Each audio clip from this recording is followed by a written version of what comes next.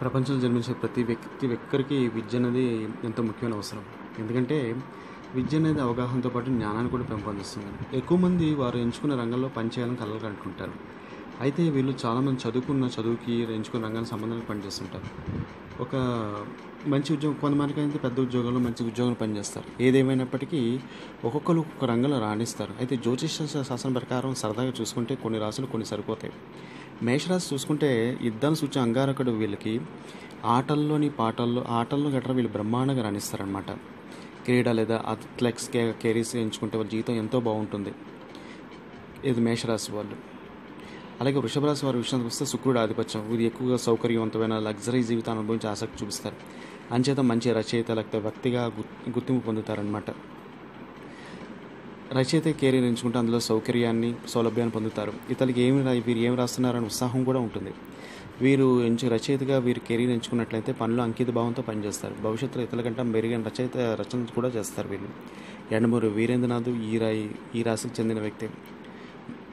ఇంకా మిథున రాశి వాళ్ళు వస్తే మీడియా రంగంలో ఉంటారు. ఎందుకంటే వీరు ఎంతో తెలివైన వారు. అంతేకాకుండా తమ వ్యక్తిత్వం ద్వారా అందరినీ ఆకట్టుకుంటారు.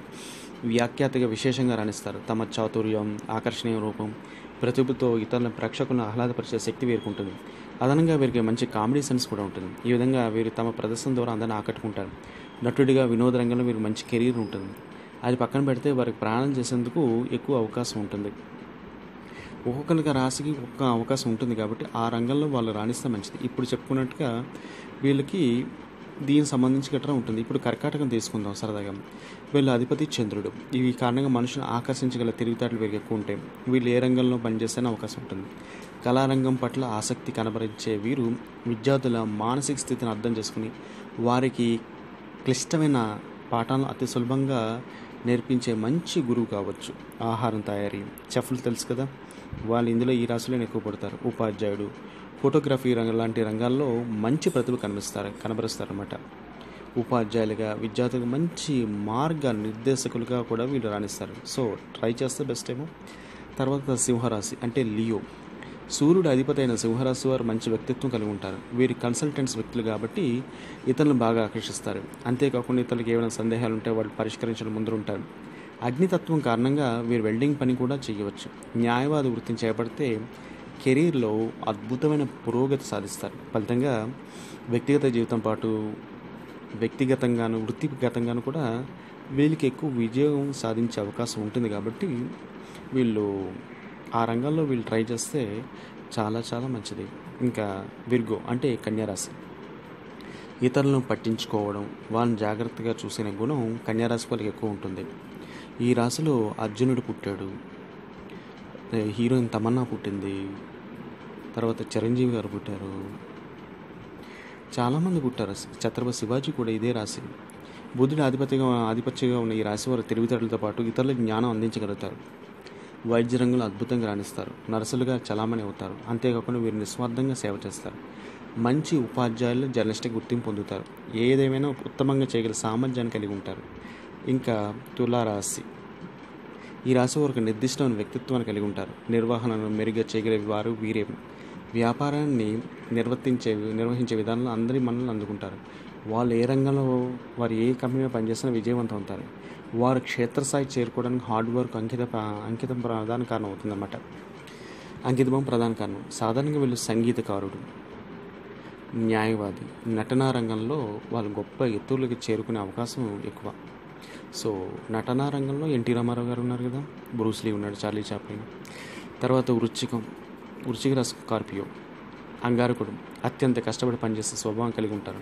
అంతేకాకుండా ఎంతో సృజనాత్మకంగా ఆలోచిస్తారు. ఏ రంగమైనా సరే ప్రత్యేకంగా సృజనాత్మకంగా ఉంటారు. సంగీతకారులు, నృత్యకారులు, చిత్రకారులు లాంటి రంగంలో విశేషమైన ప్రతిభ కనబరుస్తారు. విభిన్నంగా ఆలోచించగల వ్యక్తులు. ప్రతిభకు మార్గనిర్దేశం చేయాలనుకుంటారు. జ్యోతిషాస్త్ర ప్రకారం ఈ రాశి వారు ఏ రంగంలోనైనా విజయం సాధించుకుంటారనమాట. హీరోయిన్లు చాలామంది ఉన్నారు. హీరోలు కూడా ఇదే రాశిలో చిన్నప్పటి నుంచి కళారంగంలో కూడా ఆసక్తి కనబరుస్తూ ఉంటారు. స్కార్పియో చాలామంది రాసు వాళ్ళు ఉన్నారు. ఇంకా తర్వాత ధనుసు. ఏ రంగంలోనే సరే తమ వంతు కృషి చేస్తారు. ఆచార్యులు అయ్యే అవకాశం వీరికి ఎక్కువ. దాన్ని వీరు సద్వినియోగం చేసుకుంటారు. వీరు పరిశోధకులు కూడా. అతన్ని టైపింగ్, నటన, పబ్లిక్ రిలేషన్ మొదలు రంగాల్లో విశేషంగా రాణిస్తారు. రచయిత అయితే ఎక్కువ ప్రఖ్యాతులు గర్ణిస్తారన్నమాట. నటుడిగా మంచి పేరు సంపాదిస్తారు. రాజకీయ నాయకుడిగా కూడా అవకాశం ఎక్కువ వీళ్ళకి. వీళ్ళు తర్వాత మకర రాశి అధిపతి శని, దృఢమైన మనస్సు వీళ్ళ సొంతం.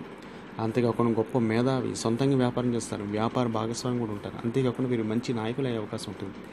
ఈ రాశి వారు సానుకూల మార్గంలో చేయాలని ఆలోచిస్తారు. అదేవిధంగా చుట్టూ ప్రపంచం గురించి కూడా ఆలోచించాలి వీళ్ళు. అది ఎందుకంటే అది మంచి న్యాయవాద గుర్తింపు పొందుతారు మకర రాశి వాళ్ళు. ఇంకా కుంభరాశి వాళ్ళ విషయానికి వస్తే అందరితో సరళంగా మాట్లాడతారు. అంతేకాకుండా సులభంగా పరిచయాలు ఏర్పరచుకుంటారు. ప్రతి ఒక్కరిని తమలాగే సమానంగా న్యాయంగా చూడాలని భావిస్తారు. ఇంజనీరింగ్, సైన్స్, విద్యారంగంలో ప్రత్యేక నైపుణ్యం కలిగి ఉంటారు. ఈ రంగాల్లో విశేష రాణించడం కాకుండా మంచి పేరు ప్రఖ్యాతి సంపాదించుకుంటారు. అంతేకాకుండా వీరు ఎంచుకున్న రంగాల్లో ఎక్కువ మంచి లాభాన్ని చూస్తారట. ఇంకా మీనం అధిపతి గురువు. ఫలితంగా వీళ్ళు ఎంతో జ్ఞానం కలిగి ఉంటారు. సృజనాత్మకంగా ఆలోచిస్తారు. కథలు రాయడం, కథలు చెప్పడం, ఫోటోగ్రఫీ, చిత్రలేఖనం, మంచి చిత్రాలను చూడడం లాంటి విభిన్న రంగాలు ఎంచుకుంటే బాగుంటుంది. గాజు వస్తువులతో జోడించిన లాంటి ఉద్యోగాలు వీరు గొప్ప అభివృద్ధిని చూస్తారు. రోగులు వీరికంటే బాగా చూసుకునే వారు ఎవ్వరు ఉండరు. కాబట్టి పేషెంట్స్ విషయంలో ఎక్కువగా చూసుకునే డాక్టర్సు ఈ మీన రాశిలో పుట్టిన వాళ్ళు ఎక్కువగా ఉండడం చాలా గొప్ప విషయం. కాబట్టి వీరు వైద్య రంగంలో